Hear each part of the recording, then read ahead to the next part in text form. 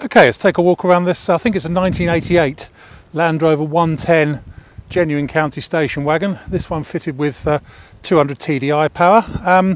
It's currently undergoing a cherished transfer, hence there's no number plates on it at the minute. Should be, I think, on an E registration. We're just waiting to hear back from the DVLA what the number's going to be, but I'm pretty sure it's certainly used to be on an E registration, so no doubt it will be now. Been refinished in metallic silver grey. Quite a nice job actually, but I think done some years ago. There's a few bits of paint loss and stuff here and there on it. Let's see what it's got on it. It is a proper genuine county station wagon, so it will be London emission zone compatible. It's got a full length galvanised roof rack on it with rear access ladder.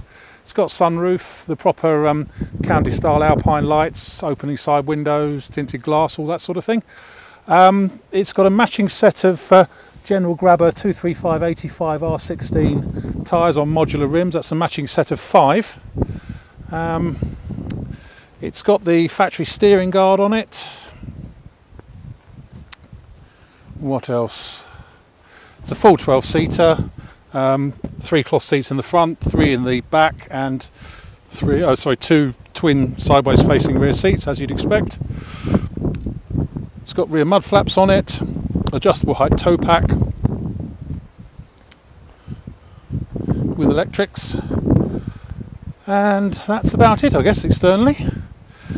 Let's go around it and pick out some good bits and bad bits. Very dent free, very, very straight indeed. As I say, just a fair few areas of paint loss and electrolytic reaction just popping up on it here and there, but so it's very dent free. Around the front end, the light trims are quite badly pock-marked and stuff. A new pair of those wouldn't go amiss really. They're only about £12 each, I think, so a new pair of light covers would be quite nice. A couple of bits of paint loss just up this seam here, and a bit of paint loss just on the bottom of the near side front panel there and there as well, and also a bit in this seam as well. But looking down the near side front wing, it all looks pretty straight and clean down there by Landy standards.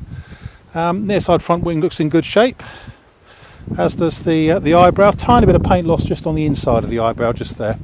Up here on the scuttle corner and up on the vent panel on the passenger side here, it is just starting to bubble up here just around the vent panel hinge just there, and some bubbling just coming up on the scuttle corner here, but it all looks still feels and looks pretty solid. Just a slight bubbling coming up there, and there's a fair bit of paint loss just underneath the screen seal just there. Roof all looks nice. Near side door, there's a fair bit of electrolytic reaction just down the bottom edge here, and paint loss just along there, and a very slight depression in the barrel side, which has put a little crack in the paint just there, actually, on the near side door. Looking inside it, it's pretty clean and straight. The seats are all in pretty good shape all round. Headlining's a bit grubby and a bit saggy, but not uncommon on these for that to be the case. And the original footwell carpets are long gone. It's just the mats in the footwells, but footwells actually on that side look pretty good actually. We'll see that about the other side when we get there. Originally it was blue, and so it's been repainted in metallic grey. I don't know if this is Bonatti grey or not actually, but there you go. Oh, it's also got checker plate on the wing tops as well, and the wing tops and the rear quarters. Forgot that. Anyway, door bottoms.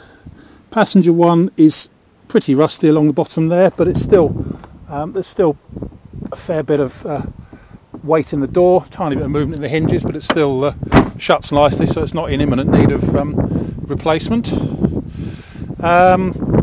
Near side rear door, again some reaction on the bottom edge and paint loss there, and a tiny dink just there, a little bit more there and a bit up there.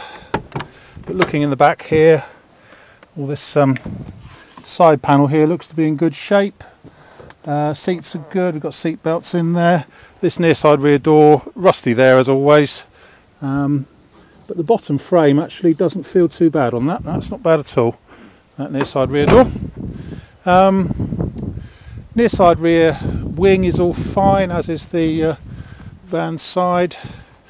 Around the tail end here it all looks pretty good. Not much electricity reaction on the tailgate, in fairness. That looks quite good actually.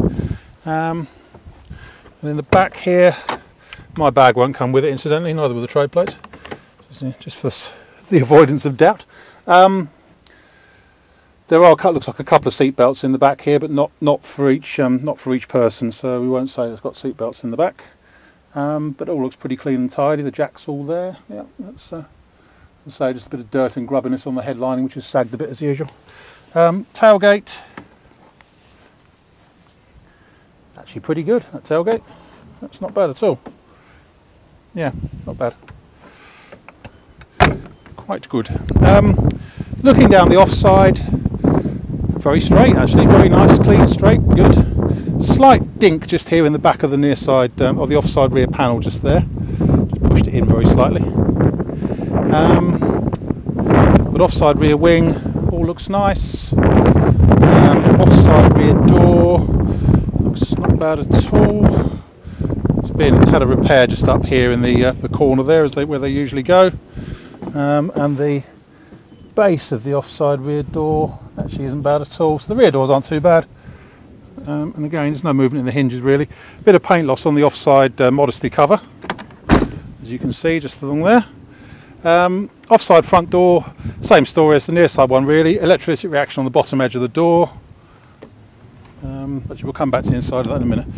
There's a sort of a long double-sided scratch there and there on the offside front wing. But otherwise the offside front wing is all good. Up here on the scuttle corner on the offside, a little bit of paint loss and stuff up here. Sorry, not paint loss, bit of bubbling up here, but no more than that. And there's some paint loss again around the screen seal, and there's a fair bit of paint loss just up here, just above the vent flap along there. That's it really. Let's have a little look inside on here. This door, rusty at the rear corner there, but aside from that it's not too bad actually.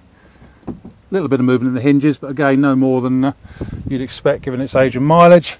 Footwells actually look pretty good on this one. Yeah, not bad at all. And the seats are in good shape, as we say. That's all really quite nice. Dash is good. It's also got a radio CD in it. So really, so it's just the near side front door that's the worst of the five. The rest of them aren't too bad. And certainly none of them are in imminent need of repair or replacement anyway. That's about it really. My name's Simon. You can reach me on 0771 906 9353, or in the office on 0118 946 3352, or you can go to our website, which is www.motodrome.co.uk. We take part exchanges, we take Visa and MasterCard credit cards and debit cards with a 2% surcharge, and we can ship it anywhere you like, 2% surcharge for credit cards certainly, and we can ship it anywhere you like in the world, obviously at a cost. That's about it. End.